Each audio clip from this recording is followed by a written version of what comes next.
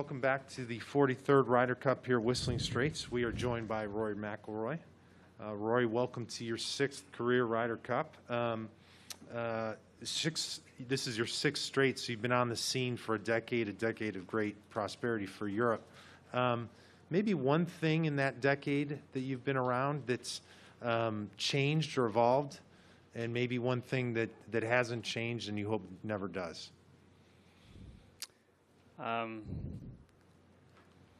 Yeah, I mean, I think as the Ryder Cup has evolved, I think it's become bigger, I guess, every year as it becomes more. I mean, I thought last time in France, and the size of that grandstand on the first tee and the grandness of it all, it definitely felt like that was the biggest yet. And then, in terms of things that haven't changed for us as Europe, I mean, there's a lot of continuity in our team, and I think that's been part of the reason for our success, and that's something that I hope never changes because it's worked very well for us. But yeah, I mean, I think the Ryder Cup epitomizes everything that's great in the game of golf. It's competitive, but there's also a lot of sportsmanship showing. And obviously there's partisan crowds and all of that, but that's part of being in a team environment. You're going to have a majority of the crowd rooting for one team or the other, and I guess that's not something we get to experience every day. So yeah, I mean, Ryder Cup is, it's one of the best events that we have in golf, if not the best event we have in golf, and just excited to be a part of another one. It's good to have you here. Let's start right here, number 20 with Neil. Hi, Rory. With yourself and so many of your teammates spending a lot of your lives over here, does it make it any less of an away game, or will it be particularly away game style this time with very few fans from Europe? Yeah, I don't think so. I think if anything that has evolved over the years with the Ryder Cup is the European team and the US team are probably closer than they ever have been individually. We all spend a lot of time over here. We play predominantly on the PGA Tour, so there is a part of that, but it's still, you're on the. I mean, red. There's a sea of red everywhere here. It's it feels like an American Ryder Cup. But then again, I haven't been here in a few years, and you first look at the golf course again, and it seems somewhat familiar, and it seems it doesn't look like a typical American golf course. So whether that makes a difference or not, that's to be seen. But I said this in a few of the interviews before this week. I don't feel like playing away is getting any easier. If anything, it's probably getting a little tougher. Let's go to number 21 here. Rory, a little bit of the same topic. The Americans obviously play for America. If you're Team Europe, there's a lot of countries there. What's kind of the rallying point that brings you all together? We play for each other. I think that's the best thing that you can do. You play for the guys that are beside you. You play for everyone that's helping our team try to win this week. You're obviously playing for your country and your continent, and I guess your tour in some way as well. But most of all, we play for each other. Dan, 24. Rory, the Ryder Cup could have over here. Rory. Oh, sorry. The Ryder Cup could have maybe been played last year, but that would have likely meant no fans. I know this isn't an away game for you this week, but what does it mean to have the fans here, and what role do they play in this event? Yeah, I just think it makes it a greater spectacle, and there were talks of having the Ryder Cup last year with limited fans or no fans, and my argument was it wouldn't be a Ryder Cup at all. That's not.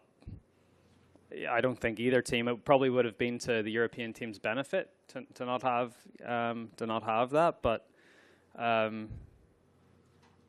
it's not a Ryder Cup then. So it's great to have fans back. It's great that it's funny when the Ryder Cup was cancelled last year. I still didn't imagine that we'd be doing this and everyone would still be in masks. And I mean, things went on for far too long. But happy we're here and we're happy to be playing. All right, let's go to number 1, Scott. Rory, typically you're one of the top-ranked Europeans on this thing. Have you ever felt a leadership burden when you come to the Ryder Cup, or do you defer to some of the guys like Poulter and Sergio and Westwood who have been here even more often than you? And is it something that maybe you will have to take on as an elder statesman, so to speak, as the Ryder Cup goes on? Yeah, I think I've already tried to evolve into that role. This being my 6th Ryder Cup. 2014, I felt like was the year that I embraced the role of being a leader, and then going on from then. But yeah, I think that's one of the great things about the European team.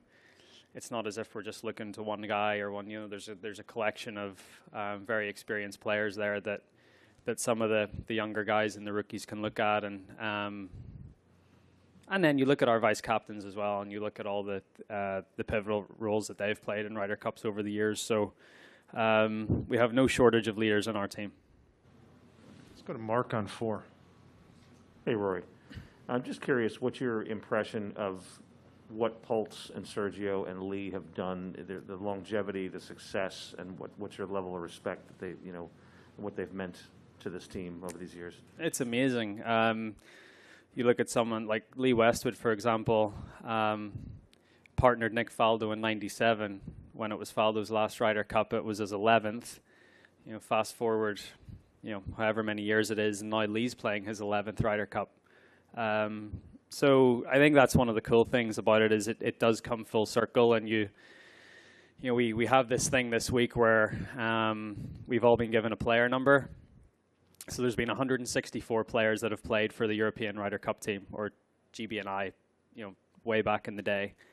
So that's a pretty small group of players. I'm number 144. I think Lee's number 118.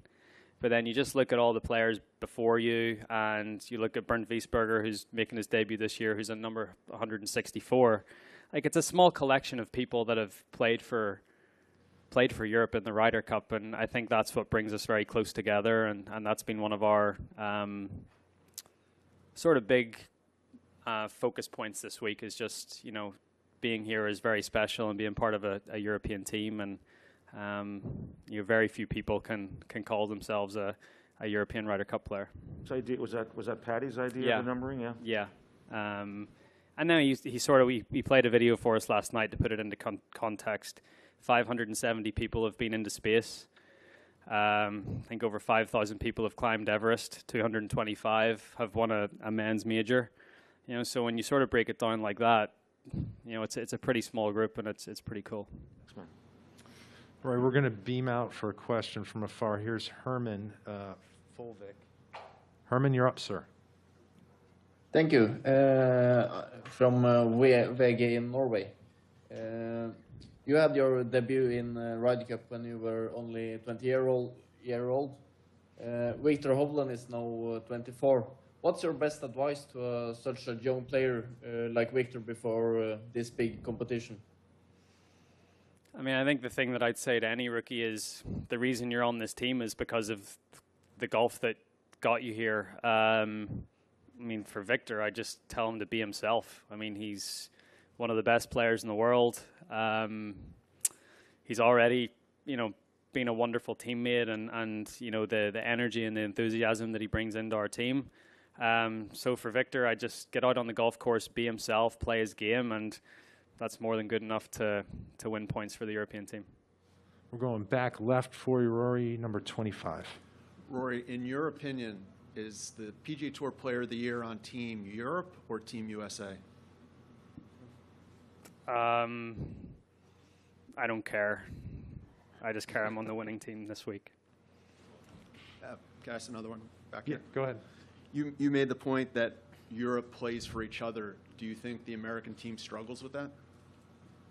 No, I mean, I was just sort of, from my perspective, being part of a team for now 6 of these things. I'm just speaking from a personal perspective and what I've seen from the European team. We're going to go straight back here, number 23. Rory? I may be wrong, but I think you've developed a bit of an interest in boxing, and I think you've met Anthony, haven't you? Yeah. I just wondered if you'd had any communication with him, because obviously he's got a very big night for him Saturday, and whether you've had any exchanges with him in the build-up to your big weekend and his big weekend. No, because the last time I saw him, he was doing his camp in Miami, and then he went up to New York and didn't have a great night. So, but yeah, no, it's a big night for him. Pretty big test. I mean, Usyk looks like a really good fighter. I'll hopefully, unless I'm rested on Saturday afternoon, I'll hopefully be on the golf course, so I won't be able to watch it. But yeah, wishing him all the best and all the luck. He's, I think how he conducts himself and how he represents himself on the sport of boxing is, he's talking about leadership and talking about doing the right thing. He's the epitome of that. We're going to go for a couple straight in the back right, 11 and then 12. 11, please.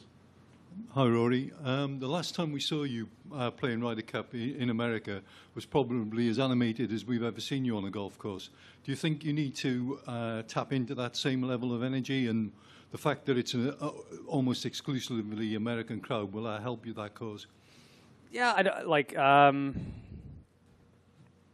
I certainly will try to not be as animated, and I'll try to conserve some energy.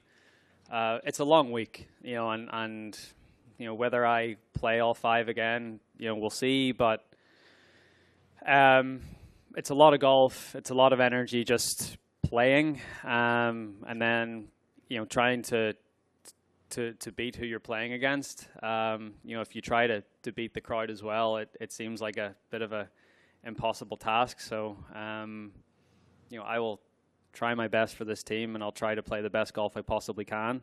But I sort of learned quite a few things from 2016 about conserving energy, and I felt like I sort of hit a wall on the back 9 against Patrick that day, and I want to make sure that doesn't happen again. Was that the most animated you've been, do you think, and the most pumped up? Yeah, I mean, I think the most animated I've been in my career has been at Ryder Cups. I mean, it's it just brings something out of you that you don't get playing individually. There's something more there when you're playing as part of a team, and everything you do doesn't just affect yourself, but it affects the other 11 players, the captain, the vice captains, all the support teams. So, yeah, it's there's a lot of emotion that comes out, but you still have to try to control that as well. Okay, we have time for 2 quick ones. 12 first, and then we'll come over here. Yeah, just in the context of what you were saying about the Ryder Cup getting bigger and getting harder to win away, if Europe could get over the line, what would that mean in the context of your career? How big an achievement would that be? It would be massive. I think winning any Ryder Cup is huge, and it's a monumental achievement for all that are involved. But I think over the years, winning a Ryder Cup on the road has just become more meaningful for some reason. We experienced it in 2012, which from a European perspective is probably one of the best days in the Ryder Cup that we've ever had in history. And I'd certainly love to have that feeling again. So, yeah, I think it would be a huge achievement, especially, you look at, obviously this tournament isn't played on paper, it's played on grass, but on paper you would, you look at the world rankings and everything, we're coming in here as underdogs with a lot of things stacked against us. So I think that would make it even more of an achievement. Going to wrap it up here at 6. Yeah, Rory, just being here at the end of the PGA Tour season, I was just wondering your confidence level with your own game right now, and just if there's anything specifically that you're focused on. I feel good. I've played well the last few weeks. Led this season in birdies made on the PGA Tour, birdie percentage, so usually that works out pretty well in match play. So yeah, I'm feeling good. Should we expect to see you wearing hats this week? They made some for me, so that's a start. So I've got some that fit. Maybe, I don't know. It's sort of become my thing in the Ryder Cup to not wear a hat, but I don't know. We'll see. All right, we'll wait with bated breath. Roy, thank you for finding us, and have a terrific day. Thanks, guys. We are very pleased to be joined by Viktor Hovland. Viktor, welcome to your first Ryder Cup. So as a first-time Ryder Cupper, how comforting is it to be in a team room with so much vast experience, not only in golf, but especially in this competition? Yeah, obviously it's a very big stage, and you know kind of what it means to people. So that's why I think it's extra comforting when you get into a team room and you have not only veteran players, but also vice captains and captains. So I feel like just the whole support team and the players and everyone around it just have so much experience that you know they're having fun, but at the same time they're very at ease, and I think that kind of rubs on not only me but also the rookies and just makes everyone feel a lot better. All right, let's hit the floor for some questions. We'll start out with Neil at 20. Victor, how do you see your role in the team room specifically this week? Is it to watch and listen, or are you actively trying to contribute something particular there? That's a good question. I haven't really thought much of that. You know, this is my first Ryder Cup, and I'm only 24 years old, and kind of what I'm trying to do this week is just play as well as I can and try to be myself. I'm not trying to be anyone else. And just try to get to know the people on the team, you know, well. I think we're already off to a good start. We've only been here for 24 hours, and, you know, our chemistry is good. So I just try to learn as much as I can from, you know, the guys that have been there, you know, 5, 6, 7 times. I mean, it's I have so much experience, and I'm just trying to, yeah, be around it. I should point out to those joining us from afar that we will do some questions in his native tongue, in Victor's native tongue, in a few minutes. So we'll get to you. Next question will go to number 21. Hey, Victor, do you have any, you know, childhood memories of watching this event on TV and thinking, yeah, I want to be a part of that. That's cool, you know, that kind of.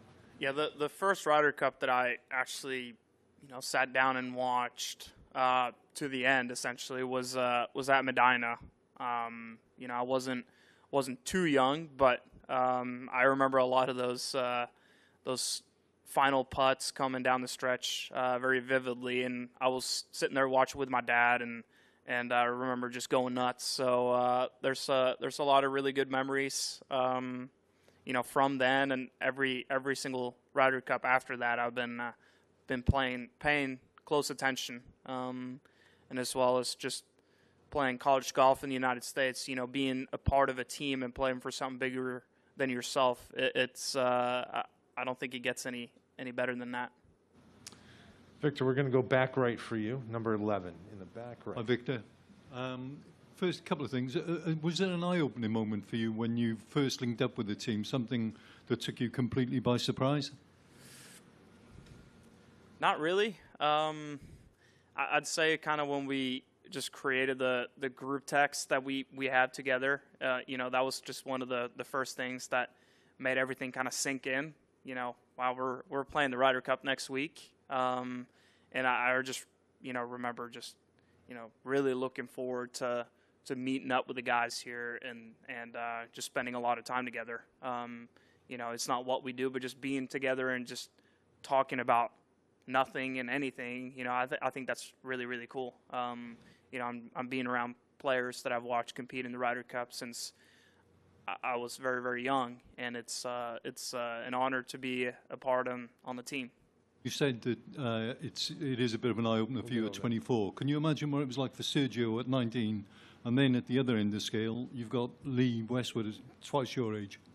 Yeah, it's crazy. You know, they bring so much history into this event, and you know, those guys are a couple of the guys that the reason why this tournament is what it is, because they've brought so much passion and blood, sweat, and tears into this event that it makes it so much more special to be on the team and even the same team as them. So yeah, it's when you put it into perspective like that, it's really cool. Victor, front left with Jeff at 19. Victor, you'll be listed as a rookie this week, but you have some nice success in match play. What do you like about the format? And secondly, if you were to play with or pair with Rory this week, do you feel you'd mesh pretty well with him? I think so. I think we got a lot of the same strengths and kind of personality-wise, we think a lot alike. I've grown up in Europe. We play tons of match play, and we play tons of foursomes and miscellaneous events. So I have some experience doing that, and I very much like it. I like to compete with someone and be on a team. So for me, when you get a person that you mesh well with, it's a lot of fun.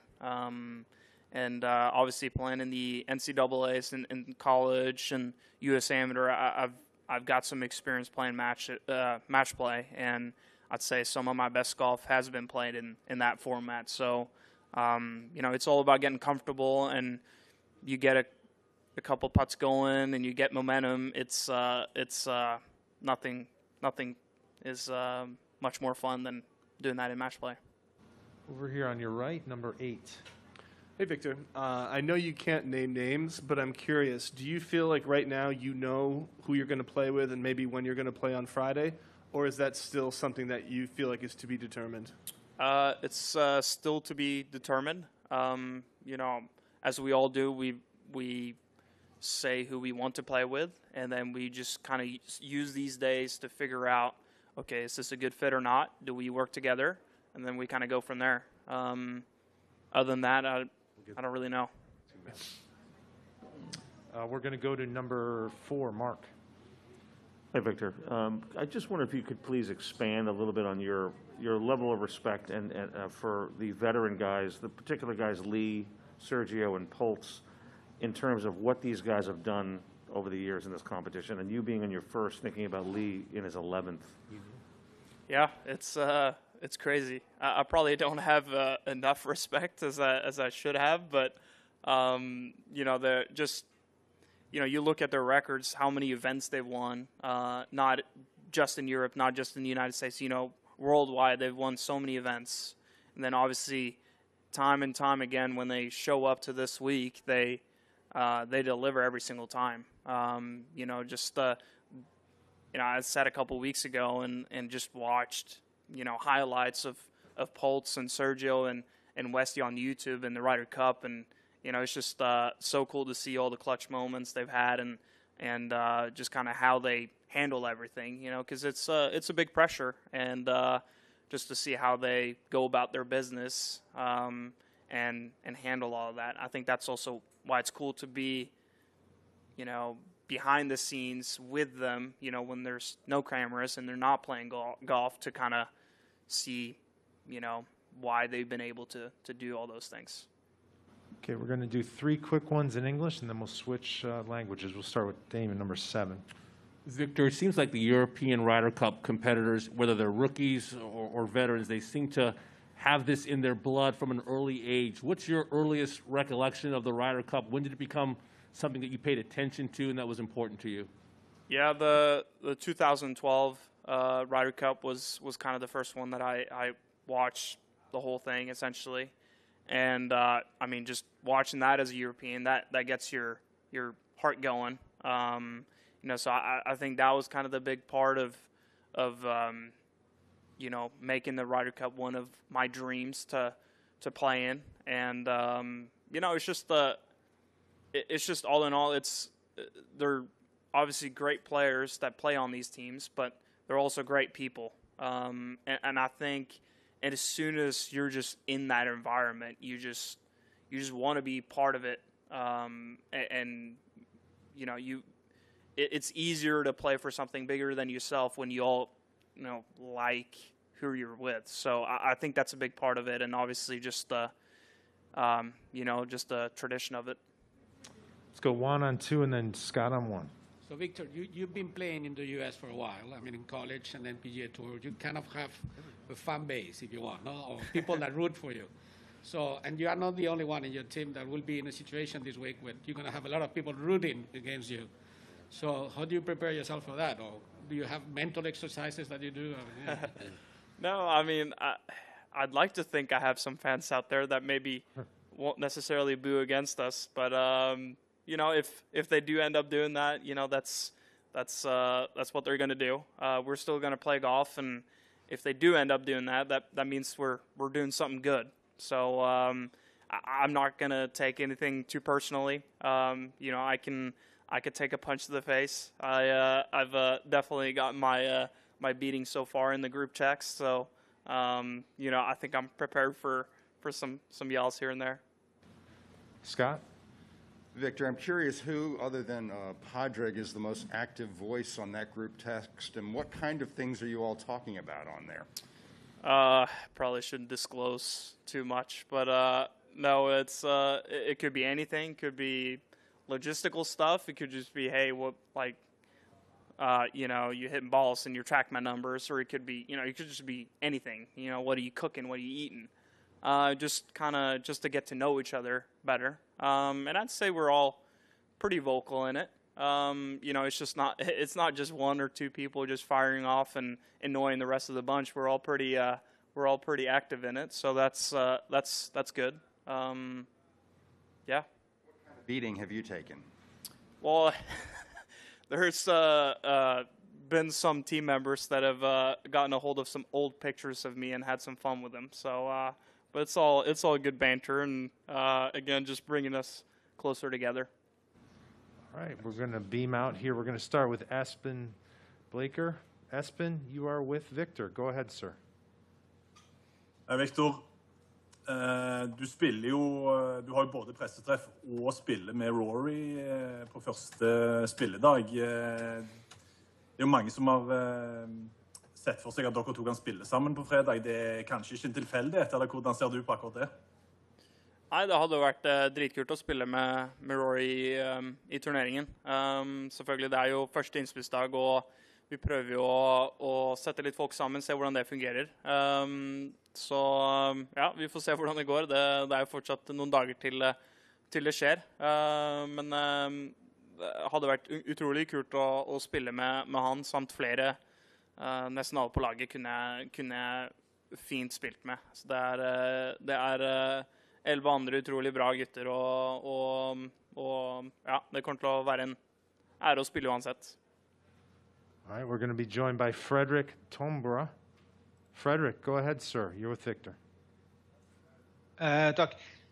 Du, jeg bare lurer på, dere snakker jo veldig sånn sukkersøtt om hverandre hele tiden, og du får mye ros av disse verdensstjernene. Hvordan er det egentlig å flommes over av så snille ord? Nei, det er jo hyggelig det. Så om man mener alt man sier, det er vel en annen sak. Men nei, det er jo hyggelig å få positive ord kommende sin vei. Og det er bare det sannheten er, at det er veldig hyggelige folk på det laget her, og man har lyst til å være med hverandre. Så det er ikke noe vits å si noe annet. All right, we're going to wrap it up with our friend Herman Folvik. Herman, go ahead, my friend. Thank you. Victor, hva det du suger til deg av disse litt mer rutinerte karene? Hva det du liksom har lært mest og mest på jakt etter i løpet av disse dagene?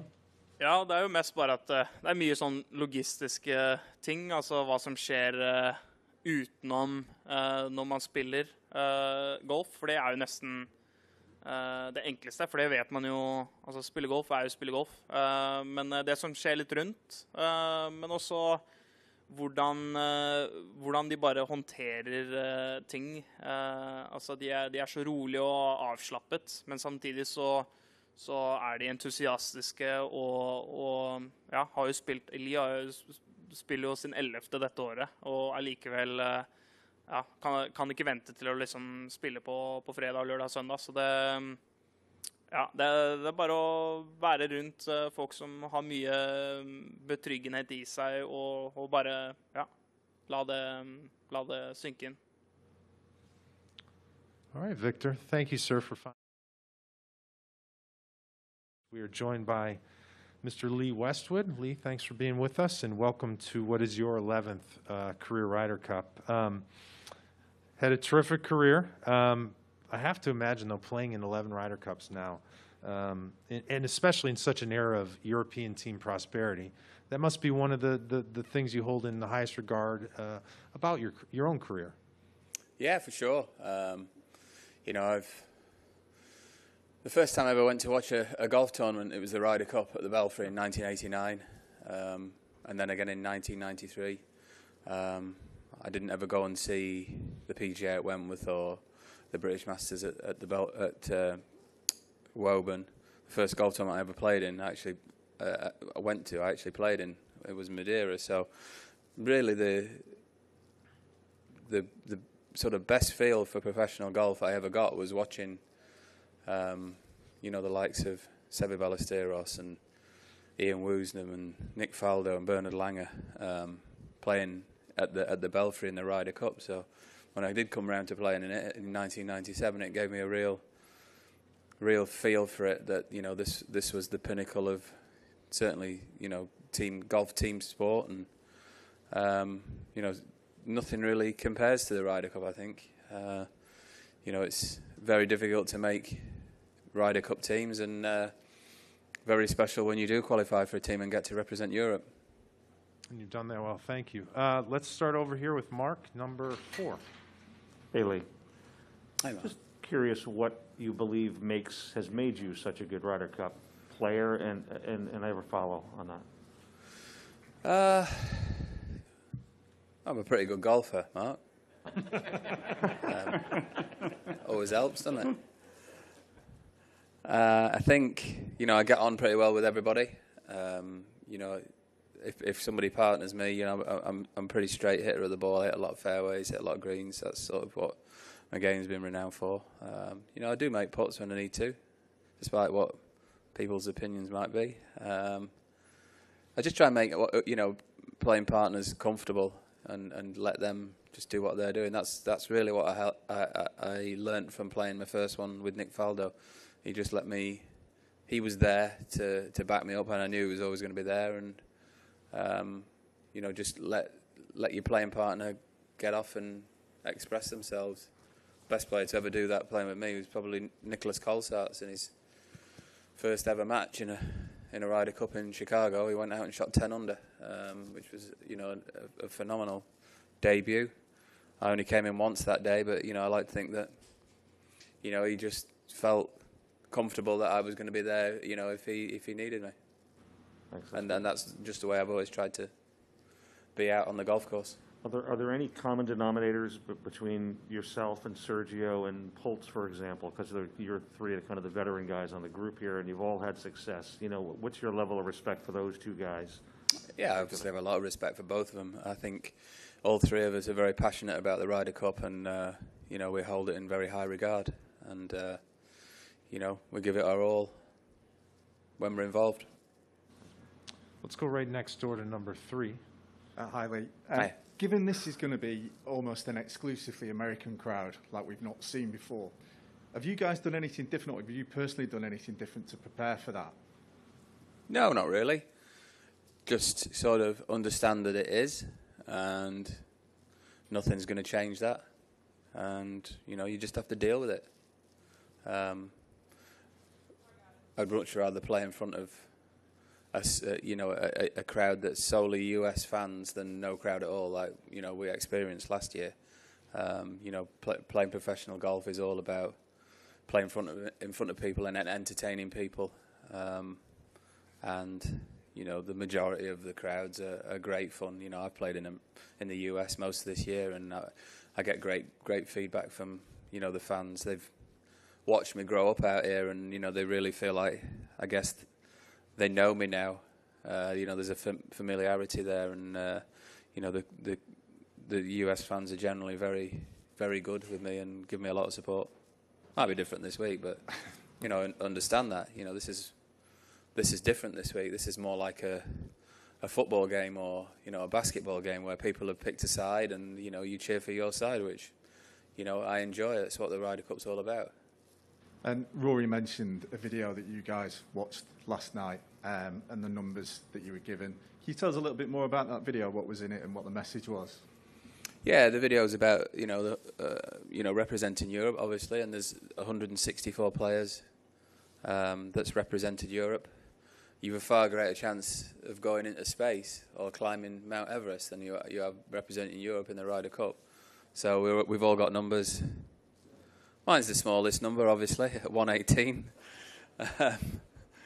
But it's something to be very proud of, being able to, pull on the clothing with the European team crest on it. Let's go back right, Lee, to David, number 11. Hi, David. Hello, Lee. How are you? Welcome to America. Thank you. Victor was in here just now, exactly half your age. You're going to be practicing with him this afternoon. When you look at that contrast, does it make you feel, A, old, or B, even more proud of your longevity? Yeah, it makes me proud of my longevity, really. Week in, week out, I play with somebody that's the same age as my son now. So, I'm pretty much used to that. The fact that it was his 24th birthday last week was a little bit surprising. But, I made my Ryder Cup debut in 1997. I was 24. He's a special golfer, Victor. I enjoy playing with him. I look at his game, and I think there's not a lot of weaknesses to that game, and he's nice. He's a really nice kid. I would say, credit to his parents for obviously the way he's been brought up. He's just a really nice young man, and secondly, he's a phenomenal golfer and one that I just enjoy watching and being around. Has he got more in common with your caddy than with you? Yeah, I'd say that they chat about more things that they can both relate to than myself and Victor can relate to. Certainly not music, with all that heavy metal stuff. We're going to come over here, number 21, right here. Hey, Lee, another question about being old. I'm sorry, but... Well, I'm not old. I'm 48. Come on. How old are you? Older than that. Well, there you go. Okay. Fair enough. But... Mature. Can we use the word mature? No, actually, mature doesn't apply to me either. So,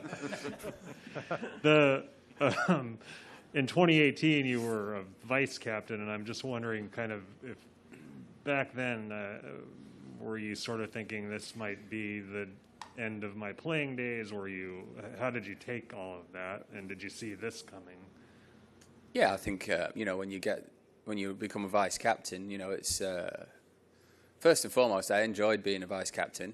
I enjoyed watching the guys play and, obviously performing very well. But it does give you a taste that you want to still be involved. But, as the years go on and you get a little bit older, you don't know whether you're going to play Ryder Cup again. And it's obviously nice to be back holding the clubs again rather than other people. I said to the lads in the team room 3 years ago, I said, there's one thing worse than playing Ryder Cup practice rounds, and that's watching somebody else do it. So it's nice to not be watching somebody else do it and doing it myself again. Same direction, 27 in the back. Lee, the Americans have made a point to cite that their youth is something that's a positive for their team. Yeah. What do you read into that kind of comment? And do you think that is something that could be a perk coming to the Ryder Cup, being young and maybe unaware?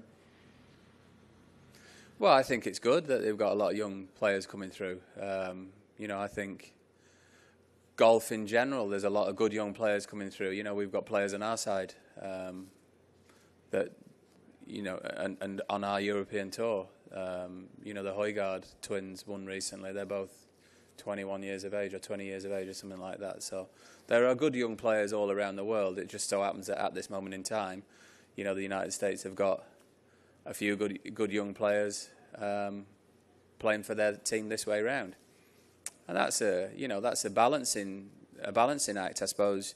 Because the Ryder Cup's so different, do you think that experience counts for a lot this week, or do you think because there's a lot of golf youth's going to count for a lot this week? I think it's got to be a balance of both, and I think in an ideal world you'd like to filter your young players in gradually, a few at a time, not necessarily bang all at once and have half your team as rookies. But it happens like that every now and again. And listen, when I watch when I look at the United States team, I think that they've got a lot of strong players, and it is almost like a changing of the guard for them. Over on your right, Lee, number 7. Lee, I'm always impressed by the passion of the European team, having covered this event for many years. I'm just curious, back in '97, did Monty or Ollie or someone put their arm around you to tell you how important the Ryder Cup is, or did you know from day one, even before you ever struck a shot in these matches, that this was as important as anything you would do in golf? I knew from day one, really. Listen, that week the captain was Seve Ballesteros. There's nobody, there may have been one or two people over many generations been as passionate as Seve about the game of golf, but I doubt there's been many as passionate about the Ryder Cup as Seve was. And he was my captain at the first one, and you just fed off him, really. And as with Nick Faldo as my partner, Seve and Nick, both held the Ryder Cup in high regard, and just being around them, you could see how much it meant to them. So passion for the Ryder Cup was never something that I had to learn or gain. Pretty much like the European team spirit. It's not something we have to work on. It's just there. All right, we've got about 3 minutes left. Let's go rapid fire. Let's start with number 24, right here in the middle. Lee, how long did it take you to get over the defeat of 2016, and do you feel like you have unfinished business this time? A couple of days, I guess. It's obviously you don't want to be on a losing Ryder Cup team, and I've only been on 3 out of 10. So I've tasted success more than I've tasted defeat in the Ryder Cup. So when you go into the Ryder Cup, you have to understand that it's going to come out one or two ways. You're either going to win or you're going to lose. So you prepare yourself. You prepare yourself to play the best you can, and you hope you win. But on the other side of that coin, you might lose. The other team might play better. And, I think the United States team did that week. So you just have to accept that. If you can't accept defeat in sport, then probably shouldn't be playing it, especially as a golfer. 26 and then 20. We'll wrap it up. Lee, you have a bit of a history in the Ryder Cup with American captain Stricker, 2 4-ball matches and a singles match. What do you recollect about those experiences with him that might show us, what these matches, how he carried himself and what these matches might mean to him? Yeah, I think Steve's a gentleman. I've always got on really well with him. We've been through the same things in a career together. Been high up in the world rankings, had slumps, dropped right back down. I remember playing with him in Tiger's tournament at Sherwood many years ago, and we got drawn together, and we had, a great conversation on the way around about how we kind of brought ourselves out of the slump. And he's a nice guy. He's the kind of person that you'd want to sit down and have a beer with. Wrap it up here, number 20, Neil. Hello, Lee. What's the best line you've heard from a crowd at a Ryder Cup? I got called a turd in Hazeltine in 2016, and that's the first time I've been called a turd since I was about 12 years of age in a playground, I think. So that really made me and Billy chuckle, that one. We'll leave it right there. Mr. Westwood, thank you for being here, and have a terrific day and week. Cheers. We are joined by Mr. Sergio Garcia. Sergio, welcome. Thank you. 10th career Ryder Cup. You've hit double digits, my friend. But the other number I want to ask you about is 25.5. All-time leader in this wonderful event in points. I mean, that's just an incredible thing. How aware are you of that? And just, it blows me away. How does it impact you? And do you take that to the first tee with you Friday, Saturday, and Sunday? No, not really. I don't think that means anything once you step up there. I think, to be totally honest, I really wasn't aware until Sunday 3 years ago in Paris, because it's never been a goal of mine. Don't get me wrong, I'm very proud of it, and it's something that that obviously I'm gonna have, at least the rest of my life personally, but. But once you step on that first tee, it's not about you. You know, it's about the team, and I've always said it. You know, I'd rather go 0-5 and win the Ryder Cup than 5-0 and lose it, and that's not going to change. It doesn't matter. The most important thing is that Europe plays well, that we give ourselves a best chance to win the cup, and that's the goal. All right, let's hit the floor for some questions. We'll start with Damon this time in 7, then we'll come to Mark. Sergio, when we first saw you in '99, you were running around the golf course like Usain Bolt. When did the Ryder Cup get in your blood? In '95. I was. I remember I was at the Junior Ryder Cup, and we went to watch the practice round at Oak Hill in Rochester, and I remember Sebi grabbed me under the ropes, and I think I walked. I think it was the 12th hole, a little bit of the 12th hole, and we were talking a little bit, and he was explaining things to me. So that was obviously amazing. Took a picture and stuff, and then I remember walked into the international pavilion and saw some of the European crowds just singing, and the energy that I felt. I remember as a 15-year-old, I was there and was like, I have to be a part of this at some point in my life. And obviously, it came a lot earlier than I thought in '99. But from that moment on, I loved it. And then obviously '99 was amazing with Jesper. And even though we lost it, the way the whole week went, it was it just felt unbelievable. All right, Mark on number 4. Hey, Sergio. Just what in your mind has been the secret to your success in this competition? And as a follower to that, is there a common denominator for guys like Poltz and Lee, the veterans on this group, all of whom have had a lot of success here? I don't know. I've obviously had amazing partners. I've obviously done some good things myself, but I've just I've just been able to gel nicely with all the partners that I've had, and we've had an amazing time. I've been very, very thankful for that.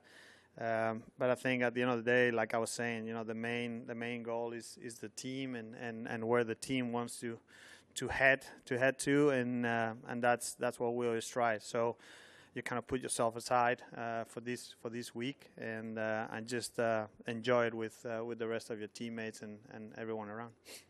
Unrelated follow with the video that Patty showed you guys with everybody having a number and whatnot. I'm just kind of curious how powerful that is to you guys to have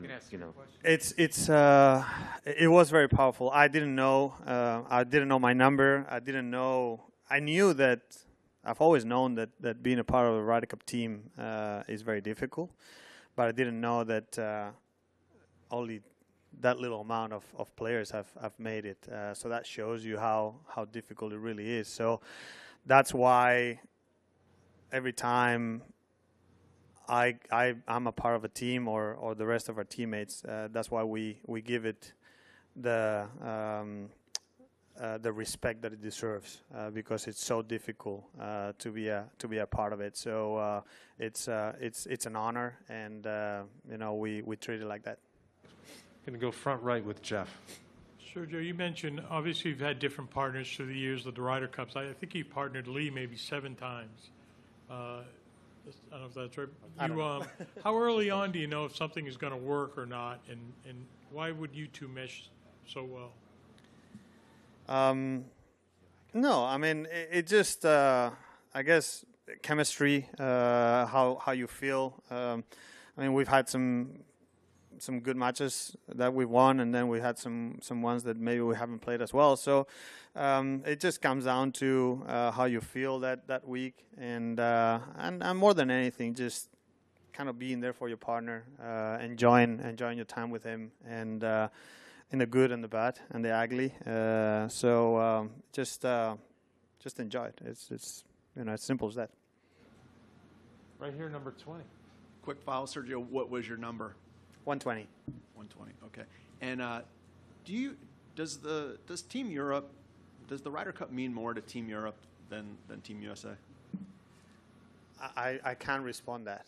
I don't know how much it means to I know how much it means to us, but I don't know how much it means to them. I know that to us it means a lot, and just being a part of it, it's amazing for us.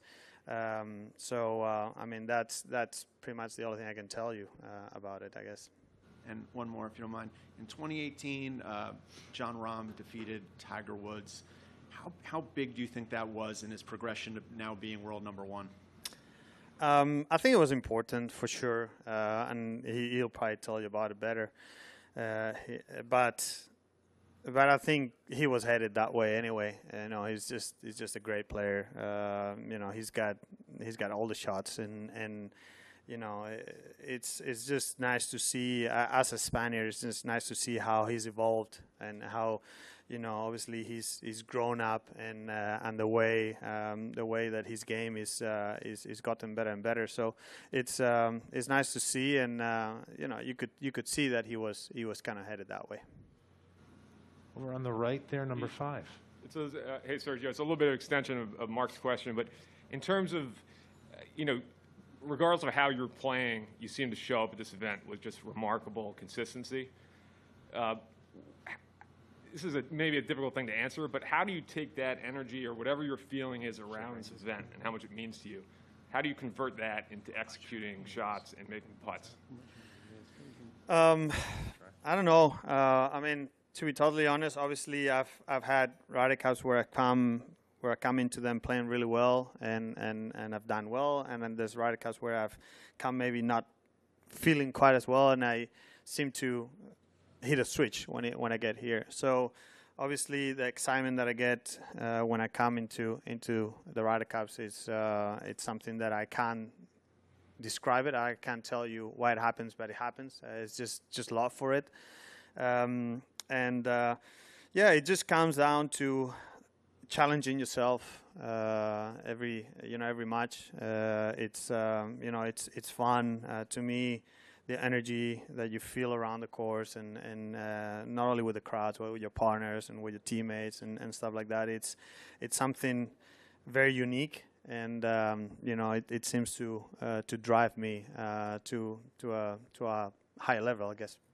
And that flipping of the switch that you're describing, like, when does that happen? Is it a slow build through the week, and then your first match, the kind of switch goes, or you start early? No, it probably starts as soon as you know you're in the team.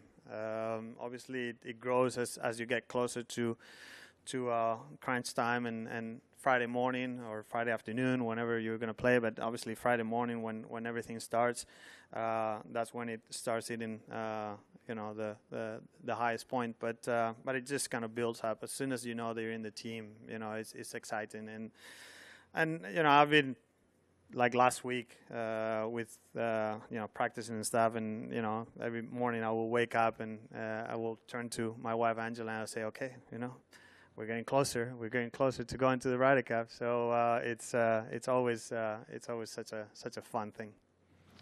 Sergio, we're going to beam out to Paolo Passiani. Paulo, you are with Sergio. Go ahead, sir. Paulo, can you hear us? Did they? Okay. No. Thanks, Paulo. We're going to go to Juan, who's going to ask some questions in your native language. All right. Bueno, Sergio, ayer hablábamos un poco con el capitán, con Patrick, de la importancia que tener la experiencia que tú tienes y la experiencia de Lee, por ejemplo, en el equipo, ¿no? Y al final, que has estado en 9, has jugado 9 Ryder Cups, has estado en 10, 7 victorias de Europa. Todo esto tiene importancia, ¿no? Y intimida un poco, ¿no?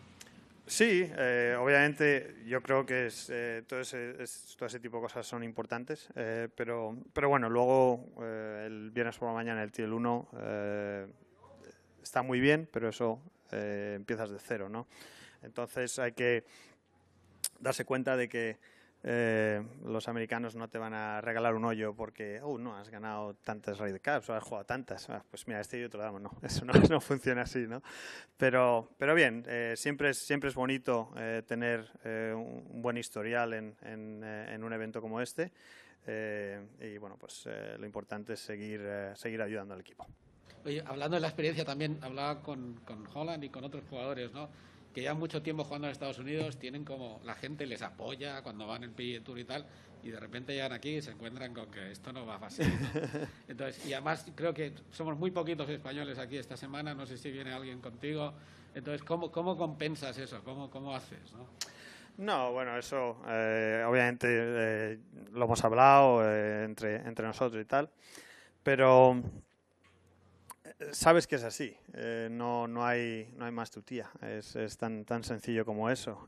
Lo bueno es que esa energía del público la puedes utilizar a tu favor también, aunque no sea hacia ti, tú la puedes utilizar a tu favor, y sabiendo que, y es una de las cosas que le comentaba a algunos de los rookies, si el campo está callado, es bueno. Eso es bueno para nosotros en Estados Unidos. Significa que estamos haciendo cosas buenas. No significa que no está pasando nada. O sea, normalmente, si no hay aplausos o no hay mucha cosa, es que normalmente los europeos lo estamos haciendo bien y entonces está calladito. Eso es importante que ellos sepan que es bueno para nosotros, para que no se crean que no está pasando nada, ¿qué pasa? Tal, ¿no? Entonces, bueno, todo ese tipo de cosas siempre es bueno que lo sepan jugando aquí en Estados Unidos, y bueno, pues hay que intentar aprovecharse de todos esos momentos. Y muchos han mencionado a Seve esta semana, por supuesto, y hay una historia de la Ryder que además es Seve y Chema juntos, ¿no? Y ese papel como de hermano mayor que tenía Seve con Chema. ¿Tú crees que con John está empezando a pasar eso y puede ser alguna energía que funcione esta semana y en el futuro? Sí, sin ninguna duda. Obviamente veremos a ver qué ocurre, a ver si jugamos o no juntos esta semana.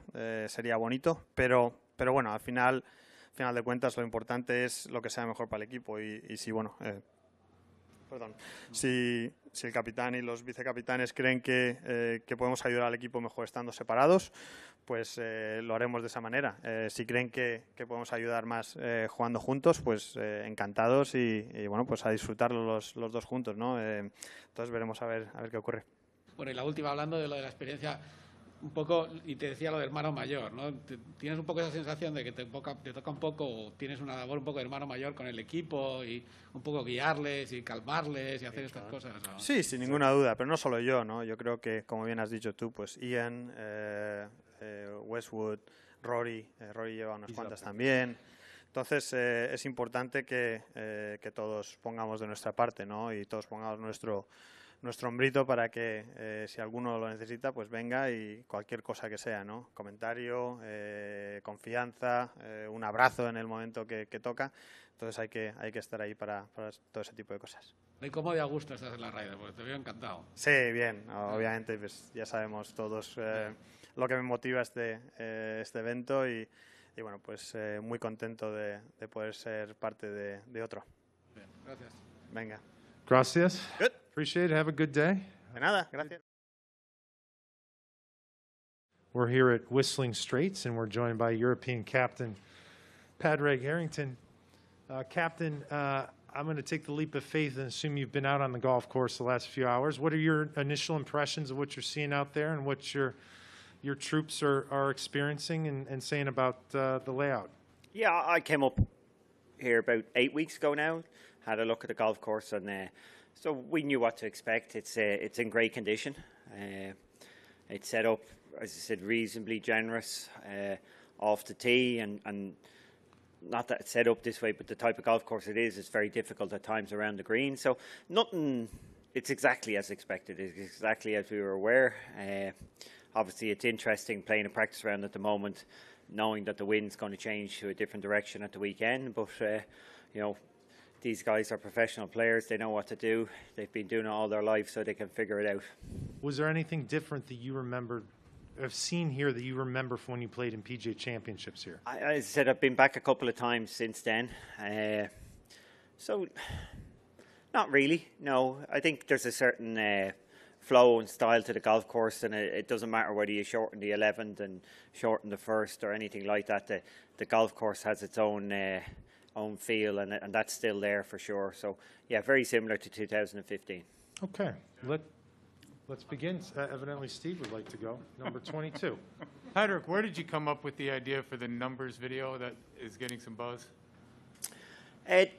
This has been done before in Europe. I think certainly the Lions were famous for starting it out, and it was obviously, when you're looking for these teams, this is a theme that the European Tour came up with, and I was very comfortable and happy to buy into it and believe in it, and it's really worked out very nicely, as you would have seen in the video. But just looking at we have a wall with the Roll of Fame of who've played, and being able to look at those names and go through it. 164, it's just startlingly small amount of players. Obviously, you can blame Lee Westwood for that, for playing 11 times, and Sergio as well. But yeah, it's a small group of people. When you think 580 people have gone to space, and 5,870 people have climbed Mount Everest. It's incredible that there's so few who've played in the Ryder Cup, and it makes it very special for the players to know that they have a place in history. It can never be taken away from them. They will always have a name on that wall, and it's for me myself, I'm up there 121, so it's nice for me to look back and remember. Kind of remember the person I was, as a Ryder Cup player, and for these current players, obviously they're experiencing it. The three rookies, it was extra special for them to be added in, and they had their moment to stand up and kind of receive the applause of everybody that they're new to this. So it was a lovely way to start the week. We have more. All right, over on your right, number 5. Go ahead. Padraig, do you and Steve have any agreement or contingencies in place in case any player shows up with a COVID issue? Yes, there is. There's lots of protocols. I assume the captain's agreement is public, is it? Yeah, so there's just like an injury name in the envelope, there's a COVID name in the envelope. It's still...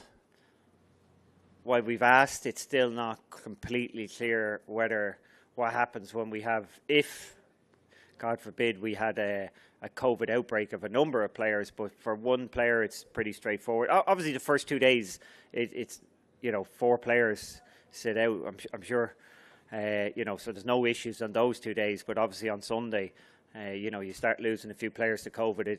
It does affect the match in some way. So, but one is in a COVID envelope for sure. We're going to go to 7 right behind him. You mentioned the wind. Would you like to see it blow quite strongly once the match starts? We're all golfers, and somebody like myself who's been brought up and traditionally in a windy, linksy store. We like a bit of wind, but we're not asking for it to be everybody blown off the golf course. So a little bit to test us. What was there today was very nice, but we're not. I've got a group of great ball strikers. I don't want them blown off the golf course. So I'm very comfortable what we saw today, but not looking for any more. And I think my guys are good enough anyway. If there was no wind, as I said, they're familiar playing golf around the world, and the quality of their ball striking is right there. So no, we're not depending on a windy week at all. Right behind me, Rex, number 20. Just to follow up on Eamon's question, so if on Sunday, if you had more than one player go down with either injury or COVID, you're still not sure how that would be handled? No, there's an injury envelope, there's a COVID envelope. We haven't quite clarified exactly what the position is, how many is too many with COVID, no. So there would be more than one player's name in the There's COVID. an injury envelope and there's a COVID envelope. So that's 2 separate envelopes at this stage. Maybe the same name as in both envelopes. So that's as far as I'm aware at this moment. And while the other issue is actually quite a detailed and complicated issue and is possibly above the pay grade of the 2 captains, how many would be, and this is why we have the COVID protocols. It's not like it's an individual event, whereas if you lost a player in an individual event, while it's not great, it's certainly you don't want to be catching COVID, but in a team environment, you don't want a number of people catching COVID because it affects the actual match. So this is certainly something that I'm sure that is causing a lot of thought and a lot of time thinking about what would be too many and what would be sustainable. But again, it's not really for the captains. It's more for the running of the event. Straight back again, Jeff, number 23. I was going to ask about how the practice round went, but on the COVID issue, are you? How do you decide who goes in that, and is the person required to be in the envelope on site? Are they a assistant captain? Yeah, well, it's the exact same as an injury envelope. The person who goes in the envelope, the captain decides, and nobody ever knows. And we hope that stays the way. But we've had a few injury pullouts over the year, so it would be just very similar to that. No real difference in how it works. As I said, it is possible that you could have two different names. I don't see why that would be the case. But you could have somebody pull out with an injury. You could have somebody with COVID. So, yeah, you have to be prepared for these things. And as I said, it's been there all along. So it's nothing really new. It's obviously highlighted because of COVID, but there's always been a name in the envelope for an injury. Just like, coming into this, we were asked to be aware that, having somebody as a reserve, somebody as a backup, who you would bring along, and what happens if somebody pulls out because of COVID, because it's something that could happen in these times. On your left, Captain, number 19. So Patrick, you talked yesterday about Sevi. Sergio was here this morning. Do you think Sergio with John Ram could have the same energy that was with Sevi and Chema at some point, and the same kind of success? Wouldn't I love that? That would be, it's hard to believe that you could have the same energy as Sevi and Jose over the years. I think the biggest picture in the champions locker room is of Sevi and Jose. So yeah, they're iconic when it comes to the Ryder Cup in Europe. I wouldn't ask anybody to live up to that. But if they came close, it would be nice. And certainly, that would be an interesting partnership that maybe I should think about. Thanks for the advice.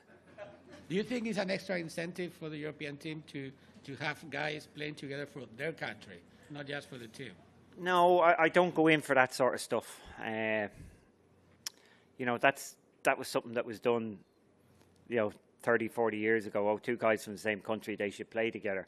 No, if they're the right partnership, in terms of if their game suit, if they are at the right time in their careers. When I started out, I played with Paul McGinley in the World Cup, and we won the World Cup very early on, 1997. By 2001, we couldn't play together. We were so bad as a partnership because the dynamic in '97, he was clearly the captain of that ship, and I did everything I was told. By 2000 and 2001, I'd matured as a golfer, and there was a little bit of friction about, I think we should do it this way. And but then again, we came good again in the Ryder Cup because things moved on. So it's just not automatic just because you've got the same background, same. It can come down to just the age profiles and the timing of their career, whether they're a great partnership or not. Straight across here, number 4, Michael. Thank you, John. Patrick, you've been around Steve. You've known Steve Stricker a long time. Can you cite something memorable you've seen him do and something memorable you've heard him say? Clearly I've known Steve a long time. I think what's most memorable when you think of Steve is he's a nice guy, but he's tough on the golf course. You got to remember what's behind that. He's a perfect gentleman. He's exactly how you would want a golfer. He's somebody who goes out there, plays his golf strong, real tough out there, but is very straight about it. I think the fact that he came back from the driver yips in the late 90s,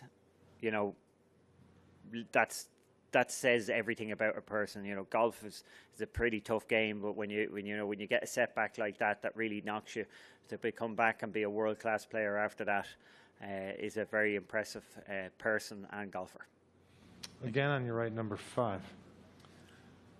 Padraig, Brooks Koepka recently in an interview made it sound like playing in the Ryder Cup is a bit of an inconvenience, whereas Rory came in here and said that we get along, we play for each other. Do you have a theory on why it comes more naturally for the European side?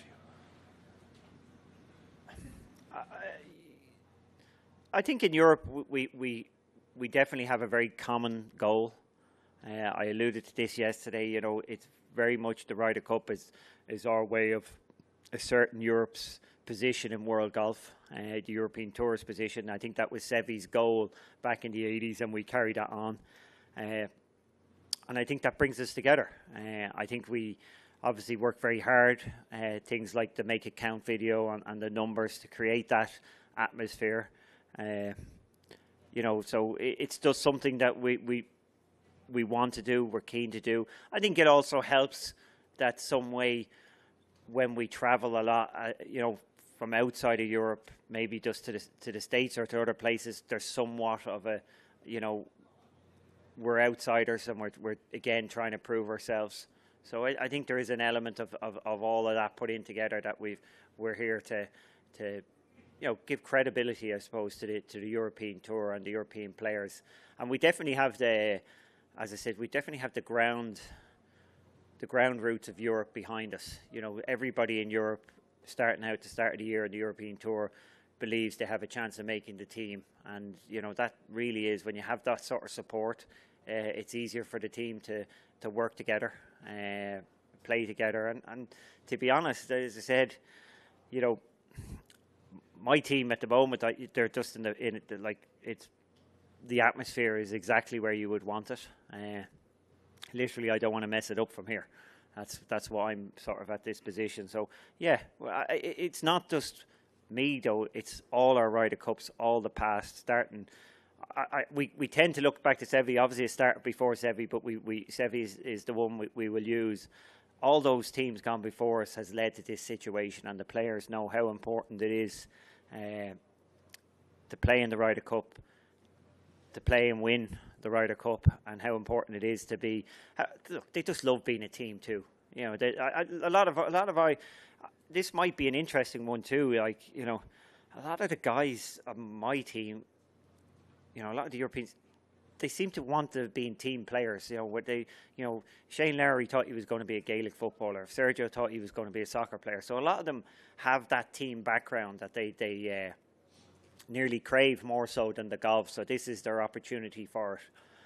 And like, you look at somebody like Sergio, continually going around to the players and just having a quiet word and saying things behind. Like, nobody relishes being in this team more than Sergio, and what he does behind the scenes just is really very special. Scott on number one. Padraig, you've leaned very heavily on the shoulders of some very experienced players that are the bulk of your team. Do you see young guys on this team that are being groomed to take over that role and who can naturally step into that when these other guys that, you know, who've been doing it for so long are gone? I do believe there is a nice natural succession in Europe. The players I see in the middle of their careers now, just probably slightly less in the middle of their careers, they've got great role models in the experienced players, and they see what they do. And yeah, I think Europe is in a very strong place going forward in terms of that. There is a nice, you know, clearly we have the top end experience, but there's a nice succession coming along. Players who are prepared, who want to take responsibility and want to have that leadership role, whether it's just in their foursomes or four-ball match or in a bigger situation in the whole team. We're going straight across again, number 3, Daniel. Without divulging any state secrets or specifics, how many of your pairings decisions are locked by now, or how many are based on what you kind of see and feel in the practice rounds this week? Some people play well in practice, some people don't play well in practice. You can't pick guys after 3 years and expect the practice rounds to determine what goes on the Friday. So no, I'm not a great believer in judging people off a couple of relaxed days practice. So no, my picks are definitely based on the right partnerships, what we would have had in mind, but narrowed down now, and as we've got here, narrowed down even further. So I wouldn't think a lot is changing in my head and my vice captain's head between now and Friday. No. Number 8, Phil. I was going to ask you something very similar, Padraig, so this leads nicely into it. Can you think, therefore, of an example as a player or in your experience as a player or vice captain where a pairing has come out of completely left field late on in the week? Oh, plenty. Sure, my first Ryder Cup in '99, I got told late Thursday that I was playing foursomes with Miguel Angel Jimenez, and that really was.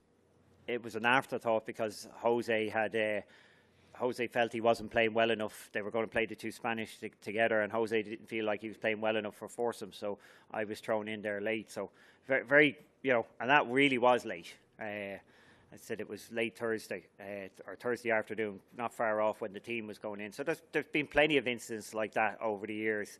I don't think it happens as much now, but clearly circumstances, lots of things can happen in terms of circumstances. So that's why the team sheet goes in Thursday evening, just to allow for those changes. But I think mine and the vice captains, we're pretty set at this stage, and we have a fair idea of what we want and what role we want each player to play. See, I can go back and look up the result, but did you win? We were pretty good, yeah. I think we got a half point the first morning. Disappointing. We were a very tight match second day and lost, but we were actually a good partnership, yes. But he didn't actually. He hit the first tee shot, which is always a very nice thing for. I think we were both rookies too, so that was an interesting one. Okay, I think we're going to hit one more here, number 6. Go ahead. Oh yeah. Padraig, Rory was in here earlier saying that he thought it has become progressively harder to win a road Ryder Cup. The stats may seem to bear him out. I think 2004 was the last time a visiting team had a lead going into Sunday. Obviously, Medina kind of flipped things around. Do you agree with what Rory said? And if so, what's the reason? Why is it getting harder? I think, obviously, you've got the fans. I think more to do with the home setup is a big part of it. Clearly, the home captain gets a choice in how the golf course is set up, and he's going to do everything he can in that setup to get it to favour his players. So I think that has a big effect on it, to be honest. Just really the setup of the golf course, and you can set a golf course up to be tough, or you can set a golf course up to be loads of birdies, as in any week on tour. So. But the home captain gets to make that decision, and I think it has a big influence. I think if you were coming, traditionally, certainly it'd be tough to beat the US on their home-style golf course, and as we've done in Europe, we've shown it's pretty damn hard to beat us if we're picking one of our courses that's naturally suited to our game. So it really is about picking the right venue and also then, styling that golf course to suit your players. Follow-up, are the players that different now? I mean, the game is so global. I would suggest not anymore. They are merging much more into much more so. I think they're the best players in Europe are the same as the best players in the world, is the same as the best players in the States. So it's not like it's not as different. But in '99, I had to be introduced, or Payne Stewart introduced himself to me. I'd never met him. So and there was others in the team like that. So that's not the case now. Players are very familiar nowadays, and familiar games that have played all the conditions that can be presented. But there's still a difference in terms of you can play as much links golf as you like, but you never compete quite as well as somebody who was brought up playing that way. So there is that natural element that's, I'll say natural, it's that element that's been learnt over a long time that is going to play into the hands of a home team per se. Thank you. Captain, thanks so much for your time today. We'll look forward to speaking with you again tomorrow. Thank you.